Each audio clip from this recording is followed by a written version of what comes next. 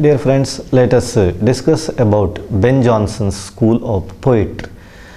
17th century poetry came to be continued by the influence of Ben Jonson.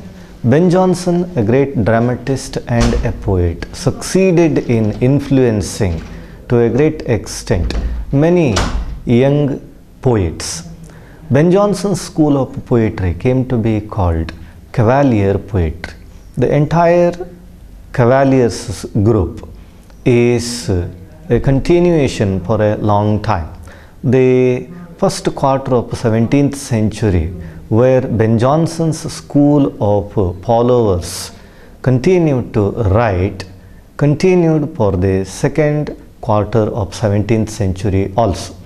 Poets like Robert Herrick, Lovelace, Suckling, and Waller, Denham, and Abraham Cowley came to be called as the Cavalier poets.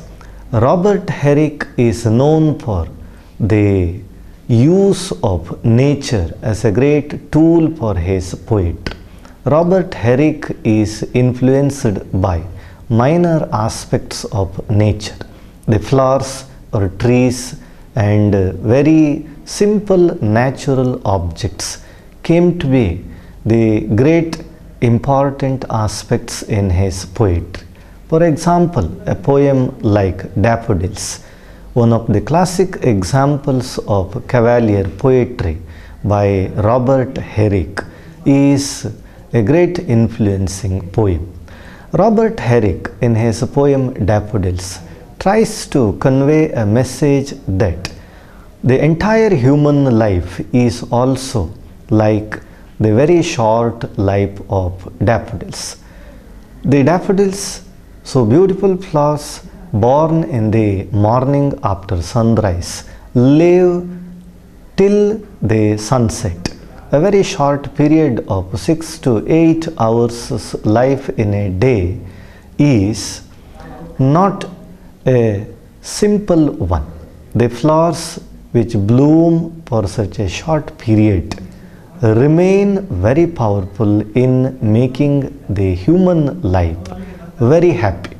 The flower that lives for such a short period leaves this world with a fragrance. Human life, though extends for 80 years or 90 years in this vast world, doesn't really make a sense as flower really did. Human beings have a great lesson to learn from these flowers, because in spite of living for such a long period, human beings may not leave any fragrance in this world. Just as the flowers haste and rush away by sunset in the evening, ending their life, human beings also end their life after 80 years or 90 years. But flowers seem to be great because they are able to make the human world so happy by their blooming nature. This is a great lesson that Robert Herrick leaves by his poem. It's a message to the human world. Just as Robert Herrick did, poets like Lovelace and Suckling also do the same thing in leaving a message. The second group is the poets or triumvirates called Edmund Waller, John Denham, and Abraham Cowley. Abraham Cowley, among the triumvirates, is a significant poet who became popular by his Pindaric Odes.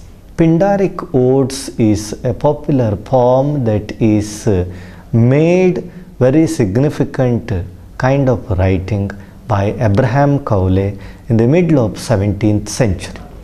Abraham Cowley, Edmund Waller, and John Denham came to be called a link between the Puritan and Restoration poetry.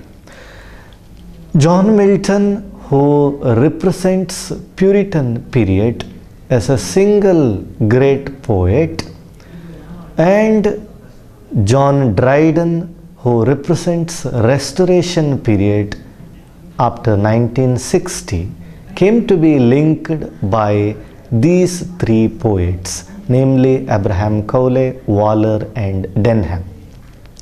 Abraham Cowley's poems like Beauty is a very ironical attack on the very harping nature of a concept called beauty. How the beauty is associated with a woman and how beauty can play with human beings or the male counterparts is analyzed by Abraham Cowley in his poem like Beauty. In the same way, a poet like Denham, Waller also influenced 17th century English poetry. A poem like Cooper's Hill is a fine example of the study of topography, a minute study of topography by the poets like Waller and Denham.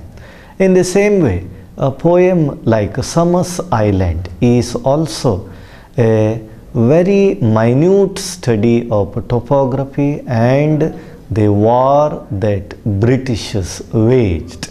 The 17th century England, though is except Milton and Donne seem to be very dry, is made great by these poets.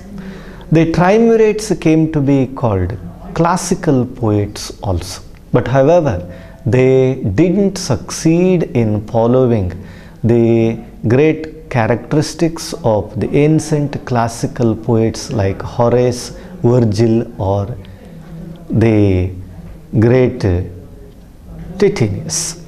But somehow these poets came to be called as neoclassicals or pseudo-classicals because Abraham Cowley especially came to follow the classical spirit in his poetry, but they didn't succeed. That is why they came to be somehow be called as pseudo-classicals and sometimes as neoclassicals. The three poets seem to be great because they were a link between a Restoration period that began after 1660s and the Puritan age that actually began after 1625. After the great metaphysical school of writing, John Milton as a single poet seemed to be a monarch in Puritan age. Puritan age witnessed a strict moral and religious conduct, made the people think that they are restricted by moral code of conduct. And these poets break that restriction of Puritan age. That is why the poetry during 1640s to 1660s in the hands of Edmund Waller, Denham and Abraham Cowley gave a relief to the English people who came to feel that they were suppressed by the extreme religious sense.